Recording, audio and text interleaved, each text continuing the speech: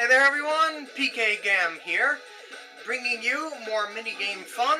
This is Monkey Billiards. I love pool. You got a choice of games here. I don't think I'm going to show them all off. But I'm going to do 8-ball because it'll be the longest game of the bunch. When you play, I'll just pick a different character for the computer. And for the computer level, if you choose 5, you have to be really precise to win. But I'll choose 4 just because I haven't played for a while. A number of sets. I'm going to go down to 1 just because I want to show off the game. And I don't need advice, but I'm going to leave it on just to show you what it looks like.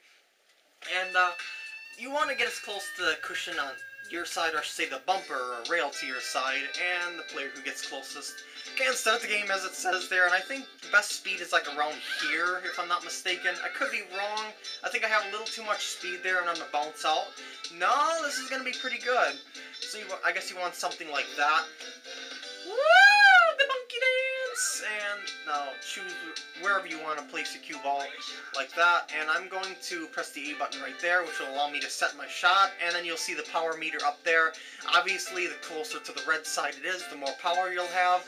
And then you'll see a spin meter right there. See at the very top of the screen?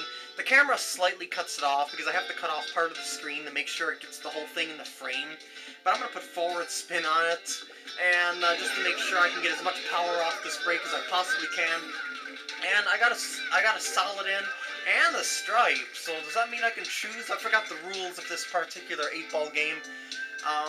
Yeah, the table's still open right now. I guess you can't choose your ball just off the break offhand. And the easiest way that I found that you can aim in this game is not to like visualize your shot like this, but to like turn the camera around and then visualize where you want to hit the ball. Like I'm gonna do this combination shot, the 3-ball into the 15-ball, and the 15-ball is gonna go in the corner. So I'm gonna put that ball like about there and visualize it and hit the shot in like that. And that should give me stripes if I'm not mistaken because the table is still open. Yep. So now I'll be able to pretty much run the table, or at least I hope. I really hope I can, because that would be pretty awesome, I would have to say, if I could run the table. I used to be pretty dang good at monkey pool. I'm actually pretty good at pool in general. I'm the kind of person who can actually run out the table, like break and run out, even in this game and actually in real life. I really love billiard kind of games. We actually have our own pool table too, so that's pretty cool to mess around with. Make your own trick shots, if you will, too. That's also pretty fun to do.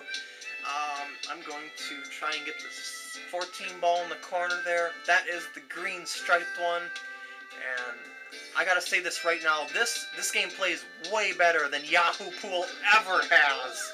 Oh no, don't scratch, no! Now he gets ball in hand, and he is free to run the table all he wants to. Wait, why the heck is she bouncing it off the rail? Oh, right, that's right. Depending on which character is against you, it'll change your play style. Like, Mimi here prefers to bounce the cue ball off a rail for some reason. I don't know why, but she just does for every single shot. Gangan, if you play with him, he always hits at maximum power. I forgot how Baby plays. II plays balanced, but I forgot how Baby plays. Maybe I should have played with... I didn't remember at the time that each character played with their own attributes if there was a computer playing. I just want to take a look around the table to plan my shot out. And, well, let's just go... Maybe I should play all the games of pool just for the heck of it. Like, just to show you how to play each of these games if you don't understand billiard games. And dang it, I forgot to put spin on the ball! Because I knew that was going to make me scratch. Just by the angle I was hitting the ball. Dang it! Curse you, Super Monkey Ball 2! Curse you with 1,000 curses!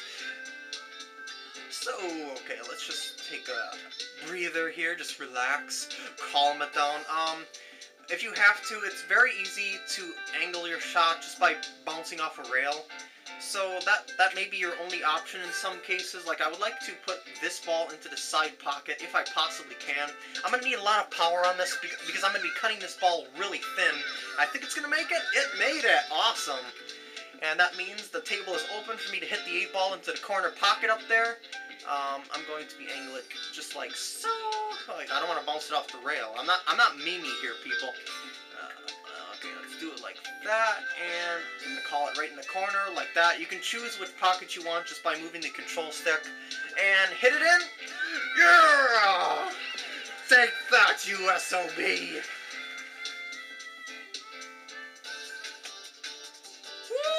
Replay for the win! And in case you don't realize, there's things inside the balls. There's other monkeys inside the normal... Oh, dang you, pelvic thrust! Thank God there was a banana in the way. I might have scarred people with that if there wasn't a banana in the way. Alrighty, I won. Yeah, let's go through the other modes for the heck of it. So let's go back. I'm gonna play one round of them. One round of each of these. Rotation. This is, you have to hit the balls in order, like 1 to 15. Now let's use Baby as the computer character. And one set. There we go. Let's go! And here comes the lag. And I think Baby hit that way too hard. Yep. I'm gonna get really close to the rail on this one. That's almost perfect. Yeah. That's actually how you choose who goes first in real pool, if you didn't know that. And here we go! Break, baby, break! And I got, by the way, you can hit other balls in different order, but you just have to hit the lowest numbered ball first. That's all there is to it. So I'm gonna hit the one ball in the side pocket here, and the two balls going up in the corner there, and then the 4 ball is behind all those other balls there. I think what I'm gonna try and do is try and get my cue ball over to that side by hitting it with enough power. That's the key to playing any kind of billiard game, is to plan out your shots for the next one. And I really sucked at that. I had too much power on that, and I got myself behind the 7 ball. How will I hit the 4 ball? Oh, noes. Oh, noes. Can I, like, angle it around and then do, like, right spin, perhaps? I don't know. Probably not. No, that failed. Foul! That's gonna be a foul. I didn't even hit a single ball. Holy crap. Oh, well, I didn't have a clear shot at the 4 ball anyway. So now it's got ball, the computer's got ball in hand. Which it, of course, will use to completely own me, or at least it will try to do it. And, oh, it's going to be right pressed up against the 5 ball. That is going to be hard to hit it. Oh, it actually was able to hit it in? Awesome. I didn't expect it to be able to hit it in so easily when it was so close to that, but that's okay. It's going to do a combination shot there. It failed. I'm pretty sure if you get the 15 ball in on a combination shot, you'll win, if I'm not mistaken. I could be wrong, though. It's kind of like 9 ball in that regard. I'll show you 9 ball later. 9 ball is really similar to this in a way. Really similar to rotation. And 7 and the 12 ball is lined up very nicely into the corner there, so I'm just going to combination shot it right into the corner like that. And I might have to bank to hit the 7 ball in the corner. I'm not sure. No, this will be fine. The 7 ball is there. Is the 8 ball? Yeah, the 8 ball's already in. So I got a plan for the 9 ball, which is going to be right next to me when I hit the shot in, so this will be no problem whatsoever. Getting a good angle at the 9 ball. So now that I got a clear shot at the 9 ball... Oh, wait, maybe I don't. Those 3 balls are in the way. Dang it! Curse you! Wait. I got a shot. I can hit it right into the corner like that. And what's the next ball? Next ball is 10. I think if I hit it with enough power, I can hit the cue ball 3 rails around table and get it near the 10 ball. So I'll hit it like there. 1, 2, 3 bounce rail, and it's behind the 10 ball now. So once I hit the 10 ball in, I'll do a shot with the 11 ball into the 14 ball combination shot. And there we go. And then I should be able to run out the rest of the table from there, because when I hit the 11 ball into the 14 ball, the cue ball is going to break these 2 balls apart, leaving me with a completely open table to pretty much own the computer. So let's angle this just right, like that should do it, and give it enough power to spread the balls out, and there we go. And only 3 more balls to go, 11, then the 13, and then the 15. What? I won? Wait, what? Oh, wait, never mind. I just remembered. Each ball has its own point value. It's equal to the number that's on the ball, and the most points win. Yeah, I forgot about that. So you don't have to hit all the balls in, you just have to get the most points. So aim for the biggest balls by hitting the lowest balls into the biggest balls as soon as you possibly can. Now I remember the rules of rotation. Oh, I'm being silly. Let's go to Japan 9-ball. Or I should say Japanese 9-ball. It's a 4-player game, really? So Mimi, Baby, and Ganga. Like that, and there we go. I forgot how this one is played, actually. Are we going to be lagging for the... No, we're not going to be lagging for the start. Well, whatever. So, let's just break them out, and holy crap, I got 3 balls in on the break. That's pretty rare, actually. I've gotten like 5 balls on the break before, but even so, 3 balls is pretty rare. I don't really have a clear shot at the 1 ball. So what I'm going to be doing is... No, I do have a clear shot. I can bank it into the side pocket off to this side here, like that, and this should make the cue ball go down table, and automatically... Oh, shoot, that actually missed? Come on, man. And what I wanted to do was get down table near the 3 ball and basically try and run out the table. Oh, I see how this is played. When you get a ball in, you get points and the opponents lose points if you do like a trick shot of sorts, like a combination shot or something, or get multiple balls in at once, or at least I think that's what I remember at least. Since the computers are evidently since they're at level 4, they're pretty much going to play this out. I'm probably not going to get another turn. Level 5 will pretty much run the table. Whoa, that was a nice shot there. 4 ball into the side pocket there. That was a really tight angle. I wouldn't even play that shot in real life if I was aiming for it. Because that is a... I mean, the corners on those side pockets are really, really sharp. So it bounces out pretty much any ball that doesn't get inside them. And look at that. That's a perfect shot. 6 is going straight into the corner. And she is easily going to be able to run out the table. I guess streaks are also...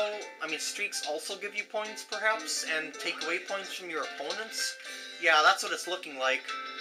And one more ball. Looks like this one's going right in. And Mimi just ran the table. Nice job, Mimi. I only got 1 turn.